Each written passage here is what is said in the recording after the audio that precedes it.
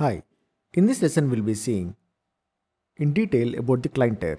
First we'll be seeing the basic 3-tier architecture details which we have already seen in the previous lesson as well. Then we'll move on to understanding the client tier in detail. Then we'll also see what is Forms Client Applet and JRE. Once that is done, we'll see what is the Java plugin and what is the Java Web Start. As we have seen in the previous lesson, Oracle Business Suite is basically a 3-tier architecture which has basically the client tier, application tier and the database tier. We have seen already the definitions of what is a tier, server, node, and we also have understood basically different topologies or different deployments of eBusiness Suite in real time. In this lesson, we'll be focusing on the client tier. As you can see here, a client tier is also basically called as a desktop tier. This is nothing but the end user systems which are used to access the Oracle Business Suite. The client tier basically needs a simple web browser and a JRE software to access the eBusiness Suite application. The users, once they log in, they can access two types of applications. One is either a HTML based application or forms based application. The HTML based application is a very straightforward way to access, which means the user logs in into the eBusiness Suite with username and password when prompted, and then if he is requesting a simple HTML based application such as OAF page or any JSP pages, the web server basically listens to the request and it will send back the requested web pages or HTML based applications to the user. But in case if the user requests a form, then it will be there are two ways in which the forms can be accessed. The forms can be accessed either via a Java plugin or Java Web Start. In the previous lessons already we have seen what is a form and how the user accesses a form, how the user logs in into Oracle Business Suite and how to access a form. So now in this lesson we'll be seeing what is Forms Client Applet and what is JRE and also what is Java plugin and Java Web Start. So first let's start with Forms Client Applet and JRE. Whenever the user clicks on any form based application in the eBusiness Suite portal, the request goes to the middle tier, that is the application tier. And what happens is a simple applet which is called a Forms Client Applet is launched in your browser. And this applet will be responsible for downloading all the jar files which are called the Java archive files from the application tier.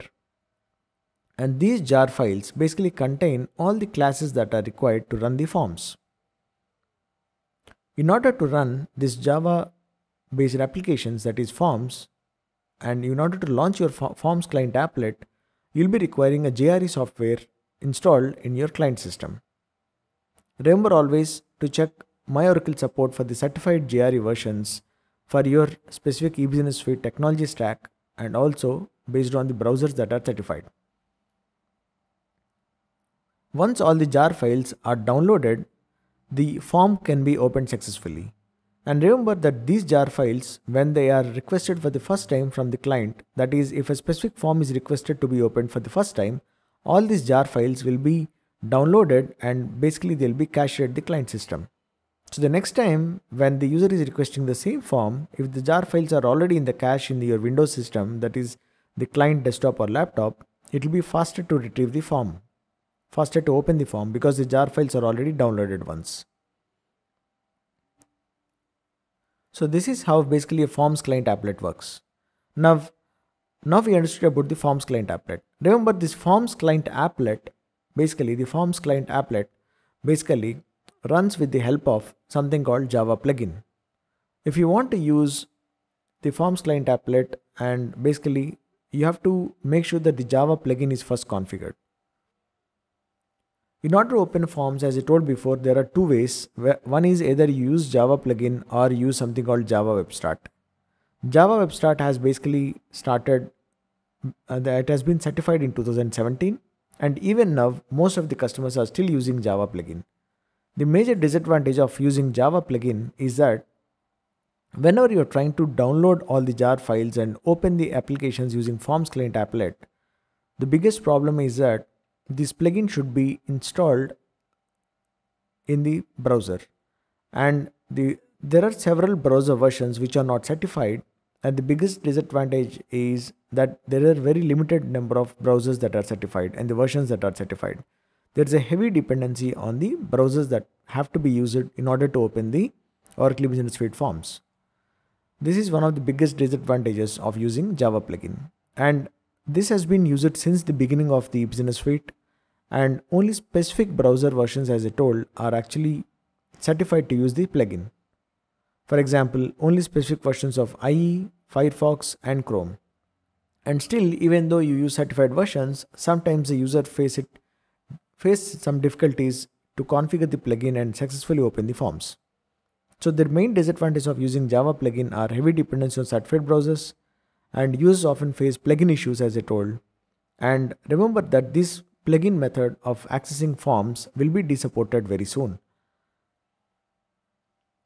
The newly certified, or basically it has been certified in 2017, is the Java Web Start. The Java Web Start is a feature of accessing Oracle forms in eBusiness Suite, and to open forms using Java Web Start, what you require is simple JRE software. There is no dependency on the browser that will be used in order to open the forms.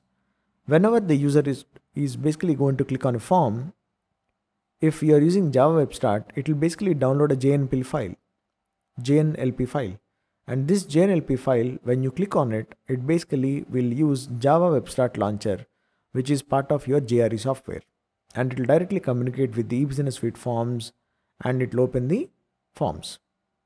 So the biggest advantage of this Java Web Start is there is no dependency of any browsers or any plugins. So it is very simple and straightforward method, and this is going to be the only option in coming years for accessing Oracle forms. If your environment is currently using Java plugin to access forms, it is highly recommended to configure the Java Web Start.